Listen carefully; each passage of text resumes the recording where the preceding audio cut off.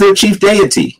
And the name of the people that we consider the Hebrews is Israel, which means El persists.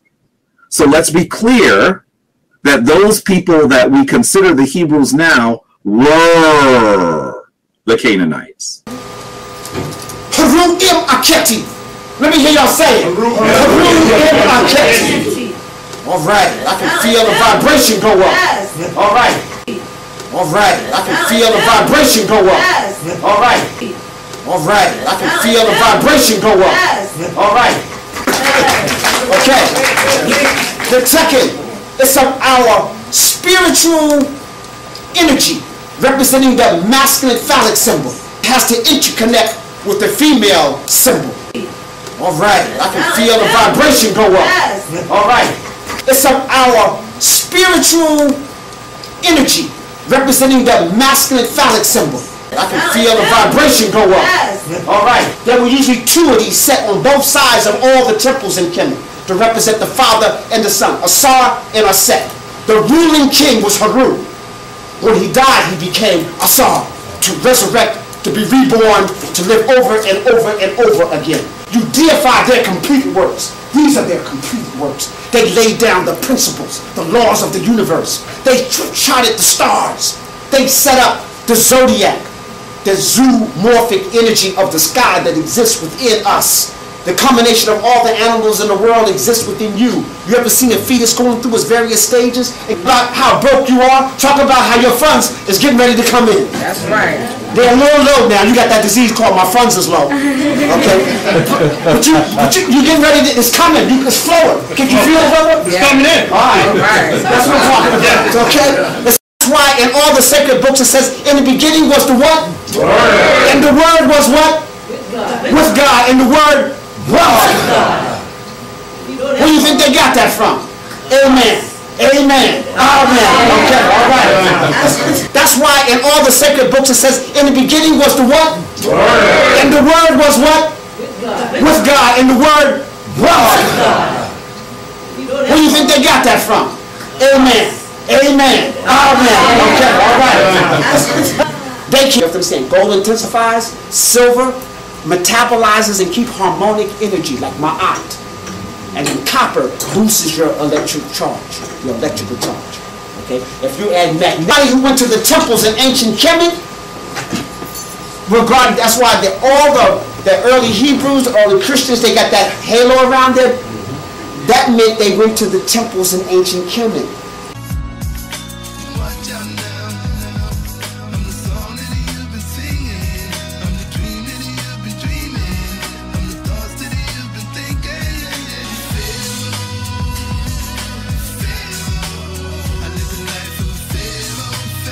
I want to give all the praises and the honor to Yahweh Bahashem, Yahweh Shai Bahashem, Recha HaQuadash, and double honors to the elder apostles and the elders of Great Millstone. Also a sincere shalom to you other elders, you brethren, you followers of the truth, you few sisters as well. And let me say shalom to the elect. Anyway, I want to go in this video, kind of a response or a build off of the elder Yashawamba of the Dallas camp, okay, Remnant 1 and 44. Anyway, the title is when will we get an answer from the Kemetic gods? You know, so I kind of like, honestly, videos like this because, I mean, honestly, these guys, they have nothing else.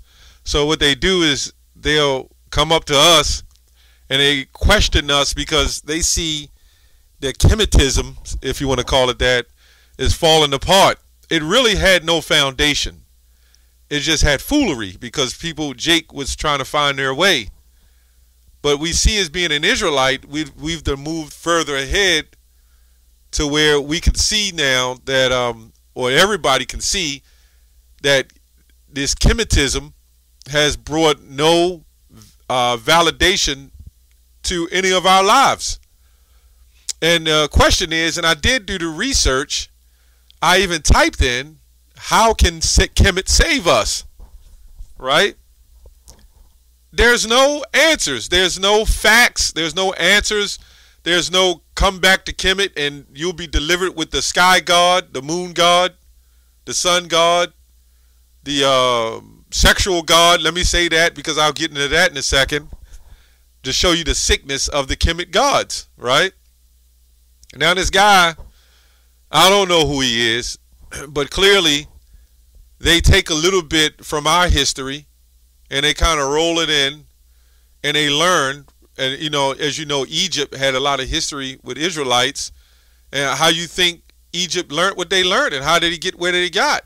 It's because of the Israelites knowing about certain things, the metals and how everything worked with the auras of life. But they was intertwining it with gods. And they're doing that now. Just like as he went into the beginning, in the beginning was the Word and the Word was with God. But they never went into the Hebrew to understand what that meant, right? Because it just simply meant powers. It was more than one. Okay, and this guy, Brother Jabari, he spells it as Israel, and that wasn't the original name, right? So we can clearly see that these guys, they try to dabble and tamper into something that they don't understand. Now, we won't try to figure out Kemet on high levels because I don't want to. I don't need to know anything about Kemet and all the history of Kemet. I can read on Kemet and I can find that Kemet is a sick religion, right? It's a sick belief. That's all I need to know is that Kemet is sick, okay? And we'll prove that with this, the god Sobek that he brought out. I'll just read this. And, you know, you might say sometimes Wikipedia is an incredible source, but, you know, I've read this and, you know, you can go to other sources and they'll say the same thing. See, when you go into the history, he was talking about certain things that happened with the Kemet, the clock and the time, the 60 seconds, 60 minutes.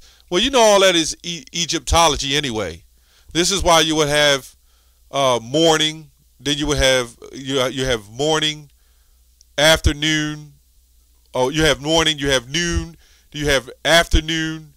You have evening. You have night. You know, you have midnight, which is supposed to be morning. So you see the confusion. This is all Egypt. This is all wicked worship. It's not supposed to be that way. We didn't roll like that, right? Until you have our people who adopted the philosophies even back then. They wanted a god. Egypt wanted a god for every damn thing, man. Just like going back to Babylon. You had all these different gods. Anyway, I'm going to get to the point. So Beck enjoyed a long-suffering presence in ancient Egypt, pantheon from the old kingdom of Egypt, right? Through the Roman period, C30, 350 Common Era. He is the first known from several different pyramid texts, which Jean Champollion broke down those. And then when you go into the history of that, Alexander went into Egypt about that time, conquered Egypt, right? And burnt the libraries, went to the libraries, burnt all the records, and then, you know, infused other things in that. This is why even when you get the Bible, you have what you call the Septuagint, which Septuagint means 7, right?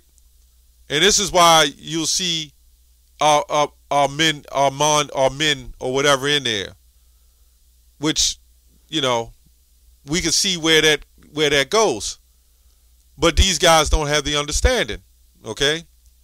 Anyway, he is first known from several different pyramid texts of the Old Kingdom, particularly from the spell, part 317, the spell which praises the Pharaoh as the living incarnation of the crocodile god. So when you look at this, Sobek was the crocodile god. What he did, he had a human. What it says here, he has a form as human with a crocodile head. So he's a human being with a crocodile head. This is something that you would see in another realm, right, of wicked satanic worship. Okay. Anyway, this is one of his speeches. it praised Pharaoh. It says, Eunice is Sobek, green of plumage, with with alert face, and raised for the splashing one who came from the thigh and tail of a great goddess in the sunlight. Eunice has appeared as Sobek, Neith's son. Right? This is where you get son, S-U-N, S-O-N, how they merge it together, but it's another video. Neith's son, because they worship the sun, okay? Eunice will eat with his mouth. Eunice will urinate, and Eunice will copulate with his penis. Eunice is Lord of semen, who takes women from their husbands to place Eunice like according to their heart's fancy. Right? So this is sick, right? But this is what it is. And again, we know this is Wikipedia, but you can go into the sources and see the same stuff. This is just a quick tool to get to. Okay? Then you have the Nut, the sky goddess, right? She's a sky goddess. This is where you get this term semen from nut, right? It's what it is. It might be a little drastic in saying, offensive to some. It says, also known as various transcription, the goddess of the sky. Now, I'm going to just get to the point. The sky goddess Nut is the daughter of Shu and Tefnut. Her brother and husband is Geb. Now, we've seen these stories in Babylon. We've seen it, Her brother and husband is Geb. She had 4 children, Osiris, Set, and Isis. So this is where Osiris, Set, and Isis come from, a so-called incestuous relationship, right? And you go to Osiris and Isis. This is where a lot of you jakes in the Christian church, Roman Catholicism, follow Serapis Christi, right? To which added Oris to Greco-Egyptian, right? Going to the Greek Egyptian versus the myth of Nut and Geb. She is considered one of the oldest deities among the Egyptian pantheons. So I'm not going to read anymore. It gets sicker and sicker. She symbolized the uterus, depicted as a nude human woman stretched forth across the sky, suckling on many piglets. I mean, this stuff is sick. But this is what Jake follows.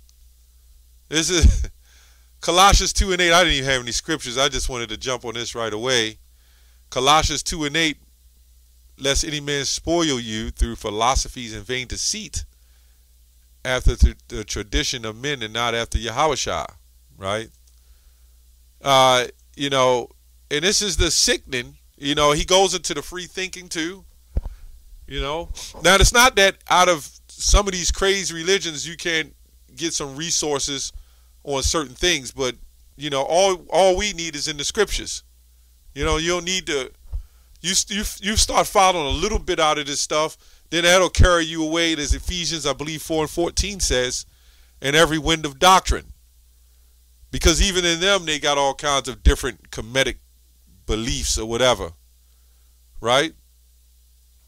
So he going into the halo in the temple, ancient Kemet or whatever. And that's primarily because this man's society, even during the Renaissance, even before then, Jake was adopting, a lot of these practices. It ain't just the fact that we're Hebrew Israelites, but you got to understand that Hebrew Israelites went off and leaders have also went off, and we follow a lot of those practices, just like you have Israelites today who don't know they're Israelites, but they're following Egyptology. They're practicing the customs of the heathen. Jeremiah 10 says the customs of the people are vain. And this is what our people do. And they worship all these gods. What's up with all these gods? Not the fact that they all these gods, because you can have a lot of gods. There's, we're gods, powers, right? But you have the Most High God, you have his son, you have the angels, right? You have his men, there's an order, so there's many gods. But we're not depicting ourselves as the God of the sky, the God of this, the God. We understand the Most High is the Most High power of everything. We don't need 1,000 gods to worship. The God of the Nile River, and then he half man and half crocodile. The brother and sisters having children, representing the penis god and semen, and all kinds of stuff. And this is what has been taught to us. You couldn't leave it to the original Africans for them to follow their own customs and their own beliefs. You Jakes, you've adopted all these wicked practices of every wind of doctrine. Because the Lord gave you up to that. Anyway, I don't have much else to say on that. I'm just going to get the this last scripture, Proverbs 1:24. Let me go to 1:23, I think. 22. How long, ye simple ones, will ye love simplicity? And the scorners delight in their scorners, and fools hate knowledge. Turn ye at my reproof, right? Turn from them ways and follow what we're telling you. Behold, I will pour out my spirit unto you. I will make known thy words, my words unto you. Because I have called and ye refused, I have stretched out my hand and no man regardeth. But ye have set a knot on my counsel and with none of my reproof. And that's why when he's said Netter and the Kemetic guys or Christians, whoever came up to Dallas, they would not be reproved. And if Kemet was so goddamn great, what happened? Why all these gods got their asses kicked by Alexandrius, right? By Ptolemy, right? Why did he get their ass all kicked by this man and brought them down by that army? What happened to the sky gods, man? The Nile gods, the Egyptian gods. They didn't save you when Alexander came in there and tore it up, man. I mean, Ptolemy came in there and Ptolemy Sota, when he came in there and tore it down, man. Because that was from the real God, the heavenly God, the Most High God. Okay, that's all I have on that. Shalom. The Most High power. Shalom.